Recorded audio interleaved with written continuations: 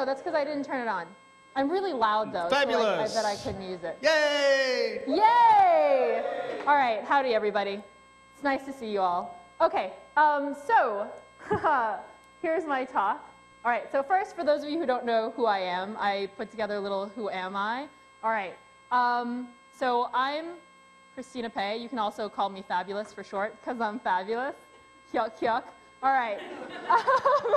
A little background on me. This was my first job. I used to work for these guys who are kind of like, you know, Twilight for souls, you know?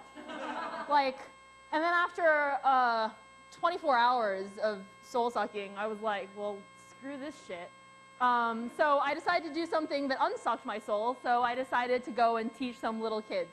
So quit that job and worked for peanuts teaching guys like this. This is a picture from one of our hikes towards the end of the year. Angelica's really pissed off because we didn't tell her it was a 3-mile hike. That I teach them, remember this sexy stuff from when you were kids? Oh yeah. All right. And this is where I do my teaching.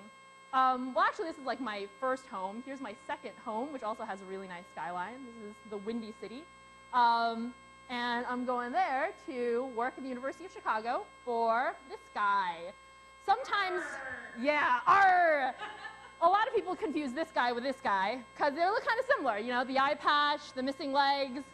And he also teaches really, really hardcore math. This is one of the best formulas he ever taught me. Follow this. And remember it. All right? Okay, and in Chicago, I also met up with some people at Pumping Station 1. This was the first hackerspace I was introduced to, and I liked it so much that I went around to check out more hackerspaces. Oh, don't cry. I'll take you to one next time. All right. All right, so what am I here to talk about? Hackerspaces. All right, so the first time I went to a hackerspace, I was like, dude, I'm not a hacker. This is really, like, weird. I don't get this at all. And I realized these are all the different kind of cool people that you see there. And I don't really fit into any of these one categories, but in some ways you find that you sort of fit into all of these categories. And the nice thing is you meet all these cool new people, and they teach you new skills, and you become a more complex and wealthy individual. All right. So anyways, click away. And if you don't have a hackerspace in your area, that's a problem. You should start one. Okay? And that's why I'm here to tell you how to start one. If I can just click through the slide. Maybe it's out of batteries. Fail. All right. First, you got to get some advice, all right? Some good advice from some good people. From whom? There's that crazy guy sitting over there with my claim mark on his face. He's from PS1, and he's sort of like the Energizer Bunny of hackerspaces because he keeps going and going and going unless you have to replace batteries. And he's got this 16-point plan that we're working on making really clean and presentable for all of you guys. And it's a pretty straightforward, process for how to get hackerspaces started. And recently, I also met this guy, James Carlson from Bucket Works. There's a missing T in there. I can't spell. Okay? It's not Bucky Works. It's Bucket Works up in Milwaukee. And he's been in the nonprofit business for a while, and he's really, really cool, helpful guy, does a lot of cool things with the community, and he's been great with just giving all sorts of advice on how to run an organization, how to file for 501c3, and fiscal sponsorship, things like that. All right, Nick Farr, I haven't seen him here. He is here, though, right? He's not. Oh, dude, that's a fail. All right, anyways, he's usually the guy walking around in a suit, and he gives all sorts of accounting advice, and he's also helped with a lot of hackerspaces opening. Or you can just join his posse. You don't have to wear a suit to join his posse. You just have to be awesome. All right. And also, check out this fabulous presentation. This is going to be the first check mark because you're all here.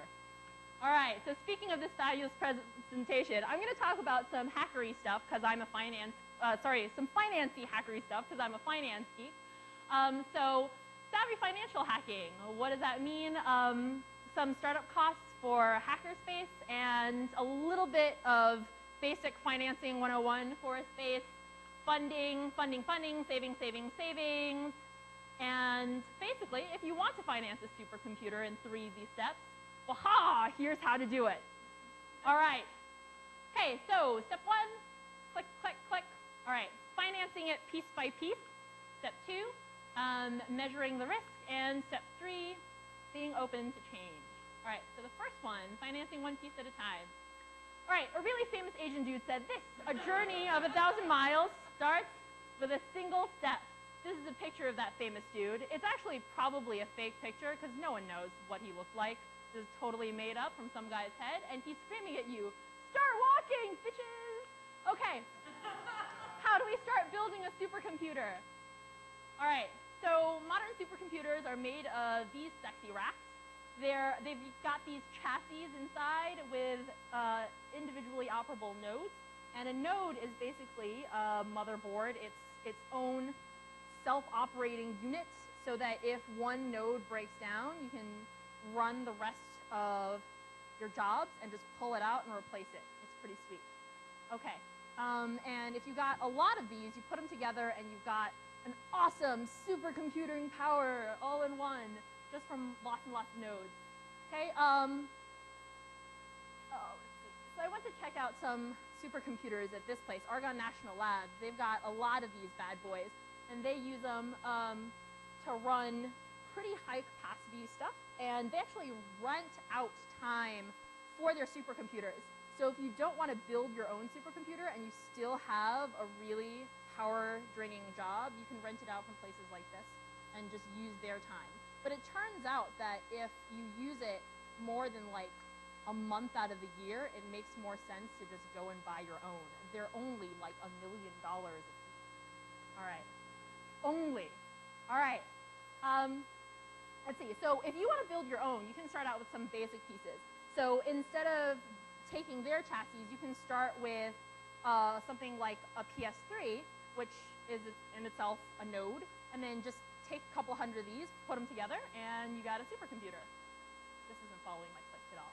All right, and one last thing you got to remember, once you have all these nodes in, you got to make sure you have enough power. So if you just plug it into the wall, you've got a bit of a problem, because that's not going to give you enough power to run a lot of this stuff, and it's going to end up looking like a mess like that. And you also have to remember to air condition it so it doesn't blow up in your face.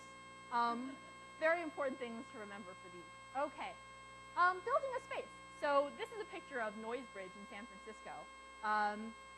Is Mitch Altman here at least? Okay, awesome. So you can talk to him about Noise Bridge. Really awesome thing. Anyways, so building a space, I think, is similar to building a supercomputer because it's also made out of individual nodes. So each person is this individual operating creative entity, right? And then you put them together and they talk about all the cool stuff that they've done in their lives and the projects that they're working on, and suddenly you put them together and you've got this super awesome project that's artsy and techy and blinkety blink and, you know, super cool. So yeah, I guess space power comes from the sheer number of really awesome people that put their efforts into it. Okay, remember that when you're starting a space, even though you haven't pulled it off the ground, your time is going to be the most valuable thing that you have in the beginning. So don't waste it. Talk to people who've been to hackerspaces, and if they're curious, bring them to hackerspace, because if they're not willing to go and check it out, they're just not going to get it. Okay. Make sure to approach people who are friendly and willing to talk, and who have some interesting ideas, and who will bring a little something special to your space. All right? Okay. Clickety click. All right. All right. When you've decided on the people you want to bring into your board, here are some key members you need to have. First, you got to consider the president. All right. Okay. Don't get too cocky. It doesn't have to be you just because you're starting it. Just remember, you can find someone who's charismatic, like my buddy Bam over here, right? Who, you know, personable, political, consistent, a really good role model, someone you want to have around, go-to guy, just to keep your shit together, all right? Okay, next you need to find a treasurer. Honestly, this guy isn't the best treasurer you can get. I think you can do better, all right? Get a finance geek who really likes to work with numbers, all right? It can be someone with accounting or financial background, but it really doesn't have to be. Someone who's just really dedicated and is willing to put in the time to make all of these numbers work out for you, and also to make it transparent. So think about putting up some kind of shared document between your members so that everyone's seeing where the money's going in and where it's coming out. Okay. Then PR. You always need someone to spread the word. Basically find someone who just likes to talk it up a lot, who has a lot of energy and is passionate about the space, who's really good with members of your community, wherever that may be. Get them to talk to people, network, get everybody involved and excited about this new thing called the hackerspace. All right, the next thing, the secretary. Someone who's hot and looks good in a short skirt, all right? All right, no. Doesn't really matter. Sexiness is just one of like the extras you can have in a good secretary. But really, she's got to, you know, he or she needs to be a good organizer, takes good notes, and also constructs guidelines that are easily replicable. This is really important. You don't want to make things that you have to repeat over and over again. So drafting out solid waivers and rules and guidelines for everyone to follow that can be used over and over again through the lifetime of your space. Okay? Also, paperwork. You'd be surprised how much paperwork comes out. It's not just the finances and the bookkeeping the treasurer takes care of, but also your articles of incorporation, your bylaws. Eventually, if you want to file for 501c3 status, all this stuff to be taken care of, yada, yada, yada. And the short skirt. Okay, next, web design. Duh, right? You're a hackerspace. Come find someone who's really good with web design and come out with something rockin' that people want to look at. All right, what goes in, what comes out? Make sure that each member that you bring on is bringing something positive to the space and has something awesome to offer. So if you take on a lot of members, make sure that you have the space to support it, make sure you have the network to support it, make sure you have the right rules that are replicable to support it, and that's all. All right, make sure it doesn't explode in your face. All right, measuring the risk, step 2. Okay, so this is a picture I drew up of the trend of the stock market. It goes up, it goes down, blah, blah, blah. So the first company that I worked for, those Twilight Soul Suckers, they called themselves BlackRock Asset Management, and they actually specialize in mortgage-backed securities. You guys remember those? How old do they turn out, huh? All right, but these guys actually measured their risk really well. They made this thing called the green package, and all it did was measure the risk of the market. So what they did that was really smart was they were like, well, the market's gonna die soon, so we're gonna bet against the market that we specialize in. And they did that for a really long time until the market sank, and they were like, haha, suckers, and they went around and bought up pieces of everybody else. So they jumped from the 4th largest asset manager in the world from when I worked for them to now #1 because they just bought up pieces of everyone else who failed because they understood the risk, all right? And that's what you got to do. If everything else is going to shit, you got to make sure you covered your own ass so you don't fail. And here's how you do it. All right, so first of all, you have to understand what's at stake when you invest in something. For example, when you invest in a supercomputer, it's going to cost you money. Everything costs you money. Shocking. I know. So if you invest in the first PlayStation and you do nothing with it, it becomes a sunk cost. Yeah, you can play some cool games on it, but that's about all you're going to do for a while. All right? Each additional investment, every time you buy a new unit, it's going to just add to the sunk cost, and it's going to add to storage space. And storage space, if you don't realize it already, costs lots and lots of money. You know with your storage locker. Oh, yeah. Okay. So you definitely want to keep in mind how much time and how much space you're putting in every time you invest in a new piece. So a little bit of financing 101. Economics is the study of scarcity. What that means is whenever you purchase something, you give up your ability to purchase something else, right? So you have to pick what you want to buy. So if you really want to buy a supercomputer, then by all means, you can go and buy yourself a nice supercomputer. But you have to understand that every time you don't put money into that, it's money that could be going to all sorts of other cool stuff that you could be doing, all right? Think about what benefits it's going to provide to the community that you're trying to serve. So ask around. Maybe your members really all want a supercomputer in their space to be the first space to have something like that, or maybe they want to buy other things or fund new projects. All right, so what's at stake when you invest in a space? First of all, money. There are overhead costs like rent and storage and all that jazz. And also overhead for heat, water, electricity, internet. That's the first thing that you want to make sure you have covered. So go around, ask for money, make sure you have enough cash to support that first month of operations, including the deposit. There's a lot of spaces if you want to rent out, you have to put down. Okay. And if you invest in the first month and you do nothing else, it's just like that first PS1. It's just sunk costs. It's done. Okay? So you got to remember to finish what you start. Eat all your vegetables, kids. You hear that, baby? Eat your vegetables. Okay. So it's pretty easy to get excited to start. You run some PR. Hey, everybody, I'm starting this cool new thing. You fundraise, you get a lot of money. You run some really nice events, fancy smancy boathouse parties. But it's really hard to keep that commitment. So to keep from going crazy trying to reach your goal, if you think about if you've done half the work, then you're halfway there. If you've done a quarter of the work, then you just have to multiply by 2 twice. Aha. Nah. Okay. All right. A nice little basic chart to remember. Once you get money, that money pools into funds, and you can use those funds to pay for overhead and fund awesome events. Those events bring in the attention of members, and the more members you get, that gives you more money. And the more money you get goes into funds, and funds bring in overhead and more cool events that bring in more money, and more members, which bring in more money. Okay, which brings up a little bit about membership pricing. How do you want to price your membership? It's not some arbitrary number that you pick out of your hat, like, I'm going to charge you $150, and then the next person that walks in going like, I'm going to charge you $25 because I'm in a good mood today. No, well, it has to cover at least rent and overhead. So any additional funds from donations and fundraising, ticket sales, they should go into future events and your savings for your supercomputer. So you have to make sure that your membership pricing, at the very least, has to cover your overhead. Basic but important formula to remember: the price of membership per month times the number of members you have in each month equals your monthly revenue.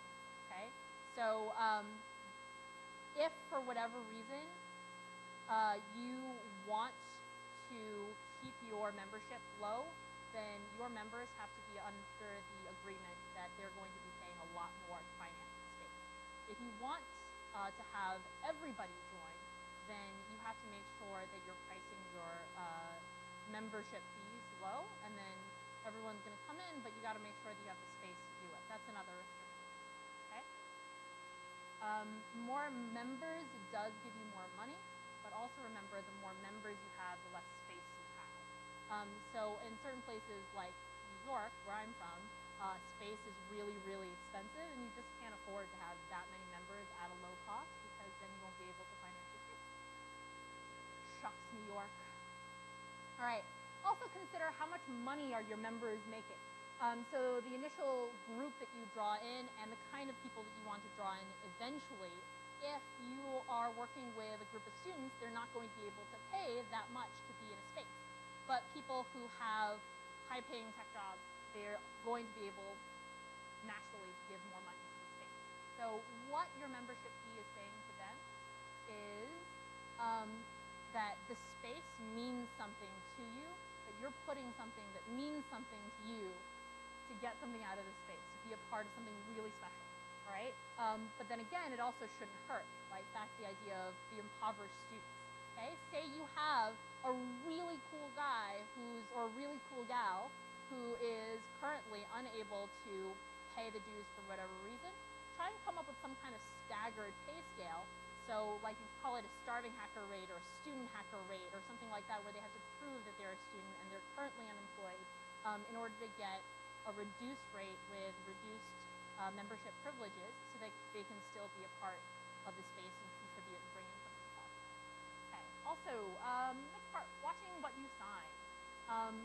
Definitely read through all the terms of your lease. Make sure everything's insured, everything's okie dokie. You don't want to walk into a space that doesn't have the right permits for you to work out of. You can't work in a residential space. And make sure that you have all of your insurance covered in case this happens. I mean, it's a hacker space, it might, right? You're working with fire, fire, fire. All right. Okay, so what if some guy wants to come in, cut his arm off with a power tool? Okay, so first, you want to draft a good waiver with the rules of using the space and respecting the space and respecting the other people in it so that this guy won't do something like that. All right. All right. But you also have to keep in mind that if someone actually comes in and saws his arm off and then sues you, you are in a lot of shit anyway. Waivers are only good on some sort of psychological level. Like, you signed this piece of paper, dude. You read this. You know these were our rules. Why did you go and stick your arm in the chain, like in the saw? I mean, really, what were you thinking? You know, oh, I wanted to try and see if it actually sawed my arm off. Okay, now you know. But if this guy decides to sue you because you weren't protecting him in your space, then the waiver doesn't really hold that much ground in that court of law, unfortunately. So you really just have to be very, very careful. Training on all power tools before you allow someone to go and use it. Just make sure to cover as much of your own behind. Okay. 501c3s. I'm bringing this up just as sort of a side topic. Filing for 501c3 status allows your space to accept donations that are non-taxable. So if I want to donate $1,000 to your space, then I can get the 35% of that back in taxes. Similarly, donations from other organizations and corporations seem a lot more friendly if they can get a nice tax deduction for it. It is a bit of paperwork to file, which is why you should talk to people and ask for their advice. Rogue has a really nice DEF CON talk about it. You should check it out, but don't hound her for it, because she might hurt me. All right. Also, I heart you. All right. Fiscal sponsorship. Okay, so another way, because it costs, I think like $1,000 or so to file for 501c3, and it's a lot of paperwork. You can also go the route of fiscal sponsorship. You can fall under the umbrella of another organization. They take a small percentage of the donations that you receive from any other organization, and in return, you can use their name to also get tax-deductible donations. All right, so if you're not sure about 501c3, this is a nice way to go. All right. Oh, yeah, finding a fiscal sponsor that has a similar mission to your organization. This is important just because you want to be under an organization that shares your same goals. Otherwise, it's almost like, well, what's the point? They also are more eager to support you, and you can also have a better network. Like, for example, if you fall under the fiscal sponsor of another educational entity, and your hackerspace does a lot of classes, open education classes for kids in the neighborhood, then you can use the grants that they have written for certain organizations and use that for your organization to get more money that way. Okay. Also remember, if you need help, just ask. This is a basic lesson that you learn in kindergarten. Don't forget it. Kindergarten was a very important year. Okay? First, asking for money. Hey, you want to talk to people, and don't talk to them like, you know, give me your money, because that's not asking, that's called mugging, and you might get arrested. Instead, say, I want your help, I'm doing this really cool thing, please give me your help in any way you want. If you're really enthusiastic, that travels really well, and people really just want to help you out. Especially if you're really cute, and then you put up those like sad little doggy eyes, like, ooh. Okay. Bring a baby, or a puppy, or a lolcat. All right. These are places where you can ask for money. So one place is by holding events. If you hold any kind of auctions or parties, raffles, sales, every space should be doing cool stuff like this anyway. So you may as well throw in some things that can make you money, all right? And another place is grant writing. This was back when I was talking about 501c3s and fiscal sponsors. if you can write a good grant to an organization that shares your goals, to corporations, governments, foundations, funds, and trusts, these are all places where you can go to say, hey, I'm running something really cool. I know you guys have a similar mission to ours. Please give us some money so we can do cool stuff together. Also, donations. You can ask your members for personal donations. You can ask non-members who just believe in your cause for donations. You can ask if people work for companies that have matching gifts. A lot of corporations will give the same amount of money up to a certain amount, like, I don't know, let's throw out a number, like $5,000. If I give $5,000 to a space, my company will give another $5,000 to a space. Also, a lot of companies give gifts in kind, which are just like things that they don't need anymore that they're trying to get rid of, like t-shirts or filing cabinets or Power Wheels, I don't know, all sorts of things they want to give away. Okay. Also remember to ask for help. Also puppy dog eyes help too. So before you make a move, ask someone who's done it before. So you want to check out the map on hackerspaces.org to see other existing organizations and see if you can learn anything from them.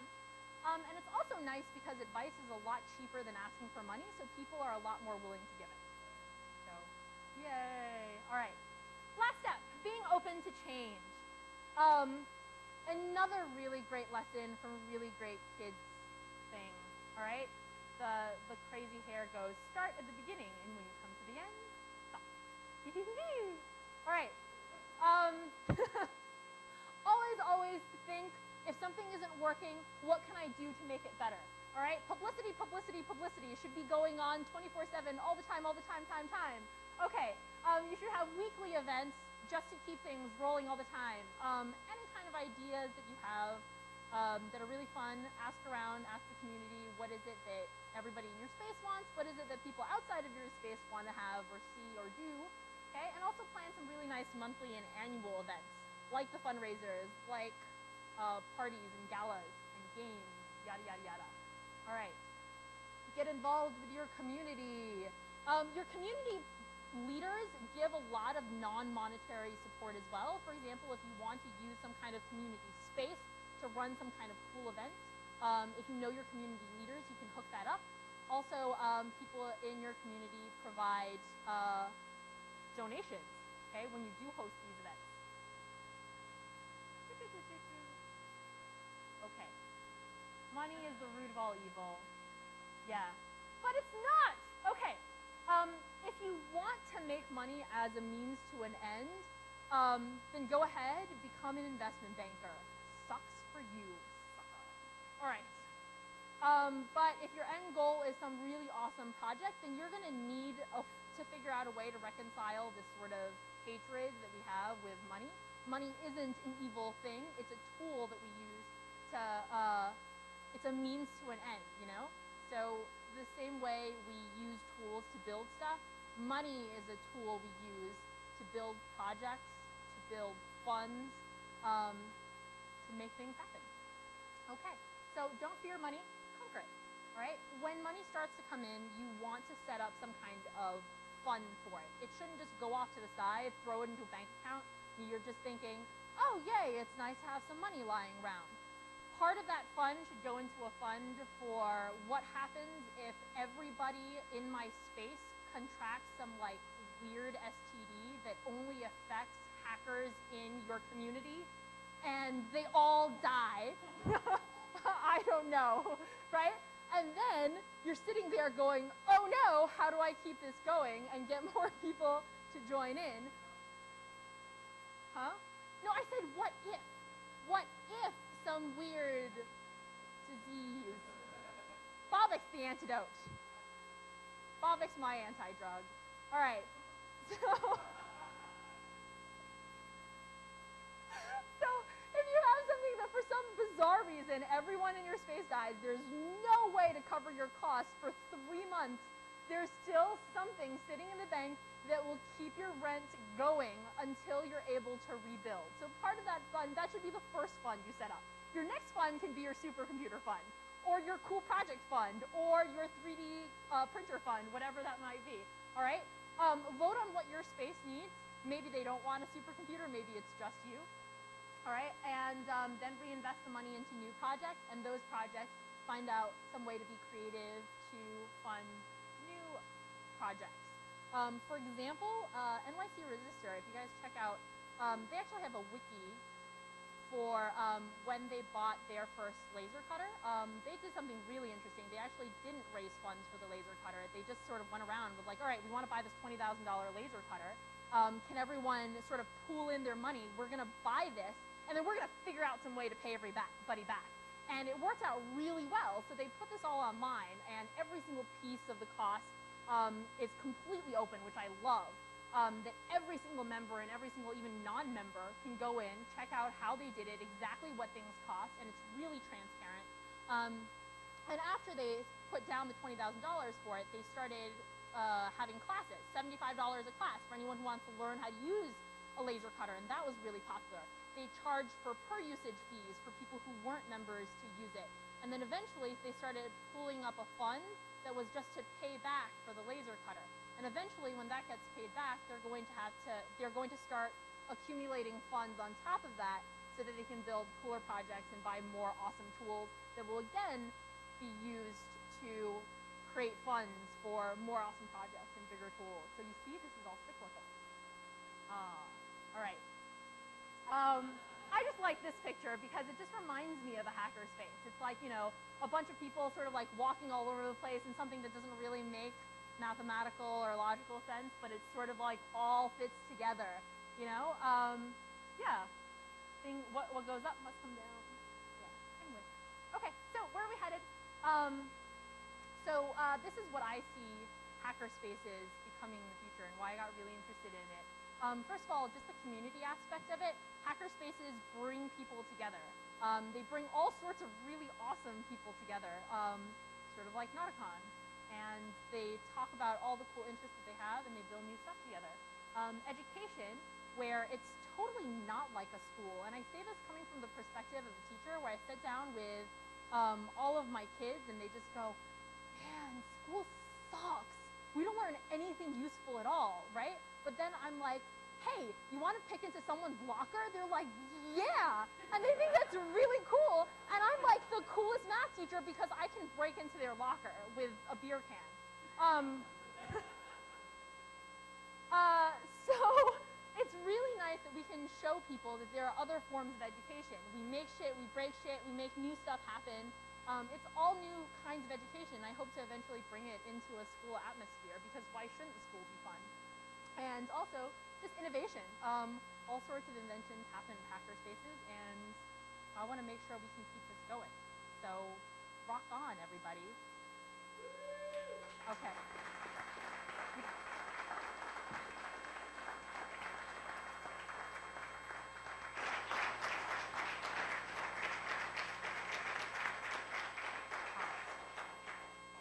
Okay, do we have time for question and answer? Sweet. Questions and answers?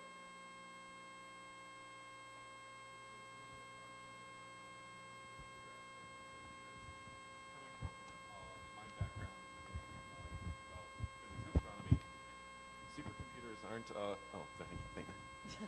Did they start over? Okay.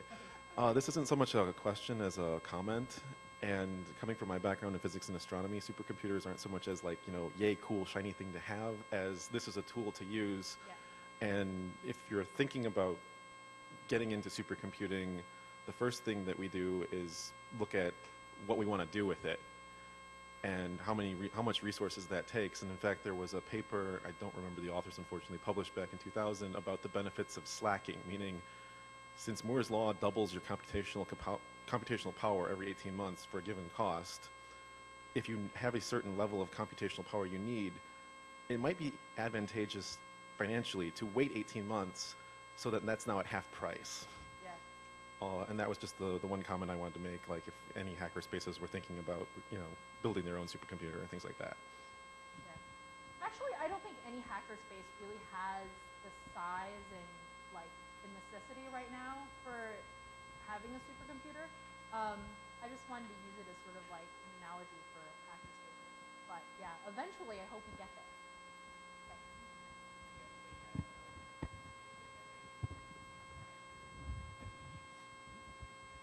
So, hi, I'm Chris. I'm with Hive 13 in Cincinnati. We're the Cincinnati Hackerspace. And when we opened up, everybody cleaned out their closets and brought in all of their junk computers and CRTs. Good first rule when you open a hackerspace, no CRT rule right at the beginning. We're drowning in them shits. We got like CRTs just stacked up to a wall. It's gonna fall over and kill someone.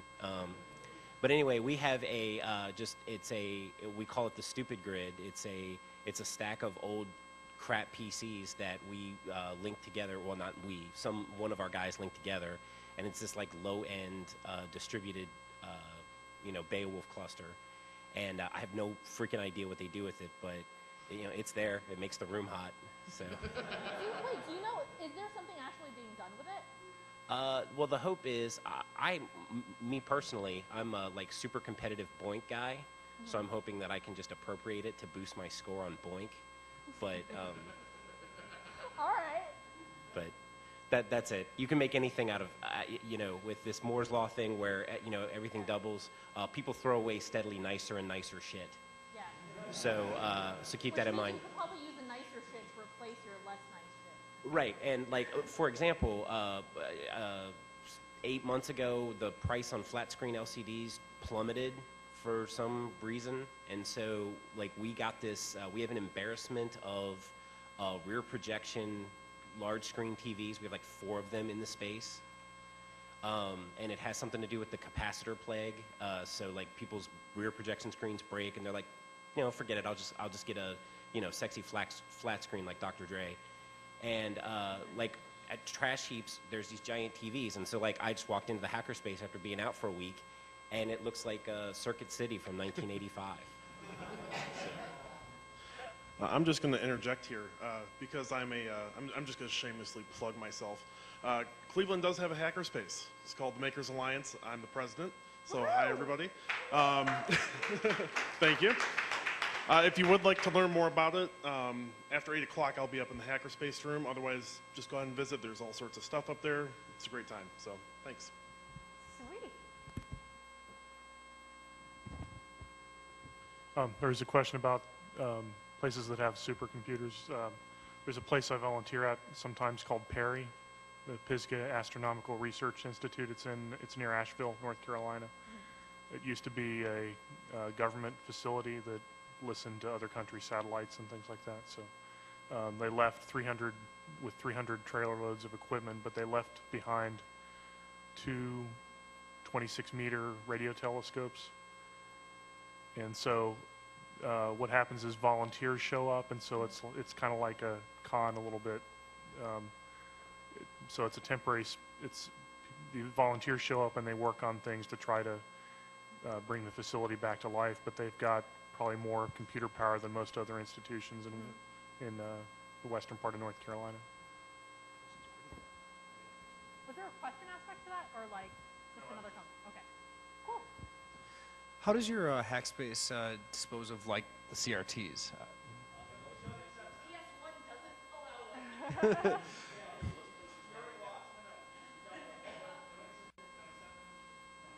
Okay, I wanna make just like a quick comment on CRTs. So like part of the problem with CRTs, it's not just because they're unattractive. It's literally like the cost effectiveness of a CRT it's just not worth it. If you look at how much square footage they take up, you're paying rent by the square foot. Like you could ask your landlord, how big is this place? And you can actually ask them for a number. Like when you rent out a space, they'll say how much you are paying per month per square foot. So if your CRT is taking up like 4 square feet of space, then that CRT is literally eating up however much you're paying per month to just sit there and be a piece of shit, So if you have better stuff coming in, you've got to keep on replacing the old stuff. I remember when I was asking you in your space, if you just have the stuff linked up and it's just sitting there waiting to be used, it might make more sense to just like throw it out completely, use that space for something constructive that's going to bring funds in, and then by the time you have enough funds to buy something really awesome and you find you want to have a supercomputing cluster of some sort, it's going to be like 10 times cheaper than it was when you dumped the old crap out. So. Agreed. I was talking more along the lines of like ecological exactly disposing of tech?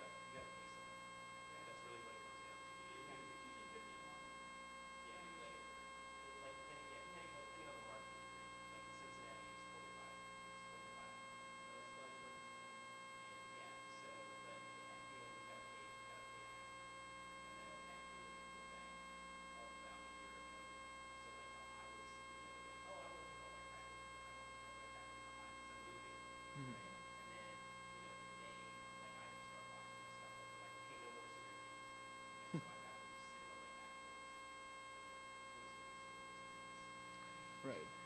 Especially with the upcycling, people are throwing out nicer and nicer crap. You want to replace the crap that you do have. Again, motherboards, things like that. Just pay for it. Just pay to get it dumped.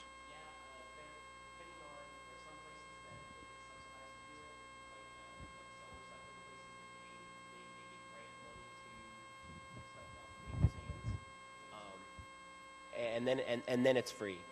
The,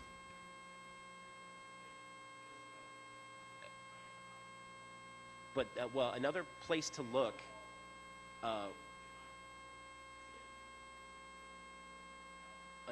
Another place to look, especially with the community outreach, is there are organizations in cities that are looking to give work to people who are coming out of the prison system, and they have grant money to pay people to do stuff. So if you have crap that, I mean, we're all engineers, and, yeah, I know how to desolder all the caps out of a motherboard, but I'm not going to do that for 40 hours a week. I'll do something else. So, but though there are people who need to learn, they need a job, and somebody else already has the money to pay people to do that stuff. And so sometimes you can get people in to do so just because, there's some giant thing that, oh, we need the stepper motors out of those scanners, but who's gonna spend a whole weekend, taking the stepper motors out of a pallet of scanners? There might be people that you can get to do that stuff for you, and you're helping the community, and they're helping you. That's a really nice point. And also, to sort of jump on that, have you considered like an artistic aspect to it? Like, because there are a lot of really cool art projects that are being done just by breaking up old, antiquated software and building sculptures out of it. There was one guy, I think he was featured in the New York Times in one bit, he took apart all these like really, really old typewriters, and using only old typewriter pieces, constructed like sexy robot models. And that was really cool, and he was like, oh man, these are the hottest things ever, because he was a real geek. But anyways, yeah, like you could make a cool art project out of it instead of having to pay someone to get rid of it. If no one's really going to be using the parts, just like busting it open, taking the parts and piecing back together in some kind of cool like art that's, sellable. Maybe you could raffle it off at your next super hacker event or something. Our wall is held up by hard drive magnets in our space. Yes.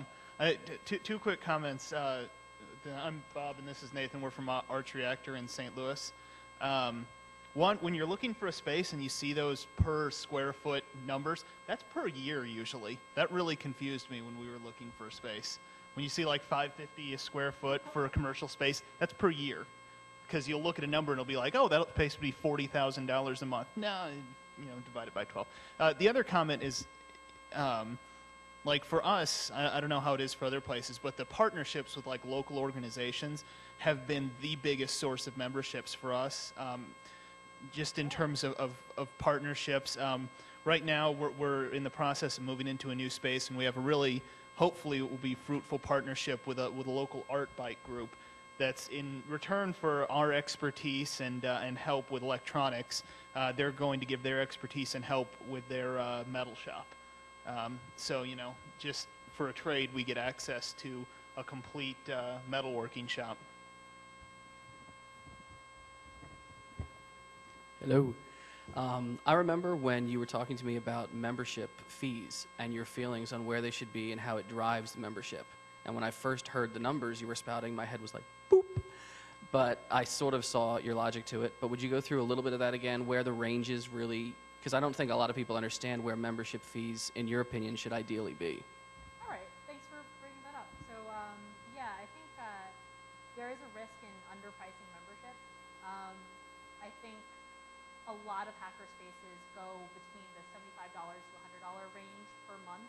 for a fee for hackerspaces, and I think that's enough of a light pain point, because that's like $100 a month is like a small amount of cash. You're saying, this is valuable enough of an investment to me that I'm willing to put this out. And I've heard a lot of arguments like, we want to price our membership a lot lower. Like, let's say that we do, like $30 a month or $50 a month, and we can bring in more people that way. And that's, the thing with that is like, yes, you get people who wouldn't have been able to finance it otherwise. What that also hurts is people who are able to pay are paying less than what's saying like, this is really valuable to me. Because, $50 is just half of the pain of like $100 a month, literally. So what you're risking is getting people who are just sort of interested, but might not be as dedicated. This is just my personal opinion on it.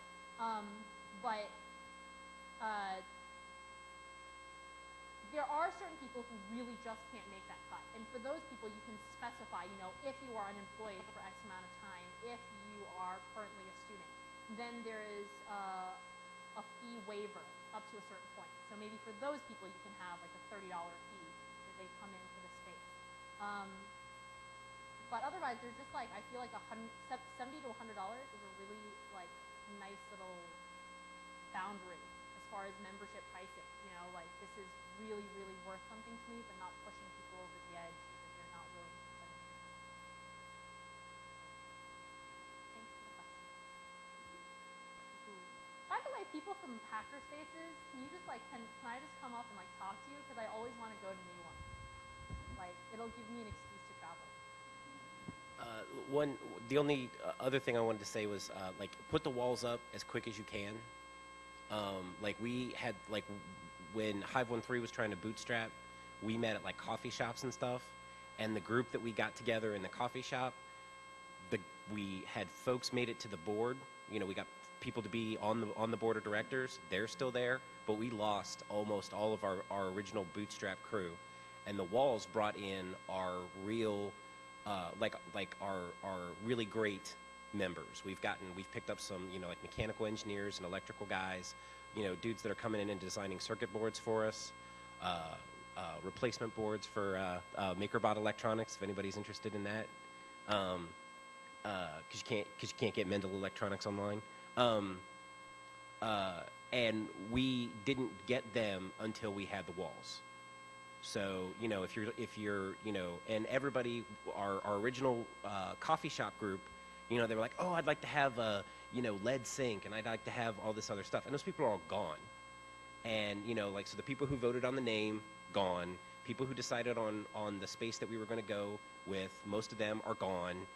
And now it's an institution, and the new blood that came in is better than the old blood.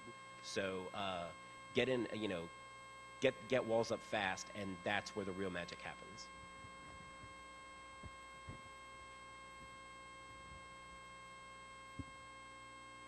Last question?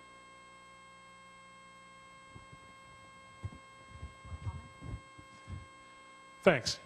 I'm Joe from the Cleveland Makers Alliance. My blog is instantcallout.com. I'm an EC2 programmer. I got here a little late. I don't know if you discussed that. It's an Amazon virtual computer at will system. You can set up a supercomputer on it. And I just wanted to... I've heard of that, yeah, but I didn't mention it in my talk. Yeah, you can do all kinds of things with it, clusters of hundreds of computers. And there's some interesting work being done on searching through genes. There's some recent news on singularityhub.com on that.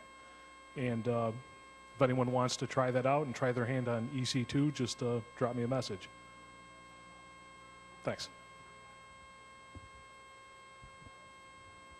Thanks, Fabulous. Okay. If anyone wants to find me, you can just tweet me, Christina_Pay. All right? It was nice having you guys. Thank you.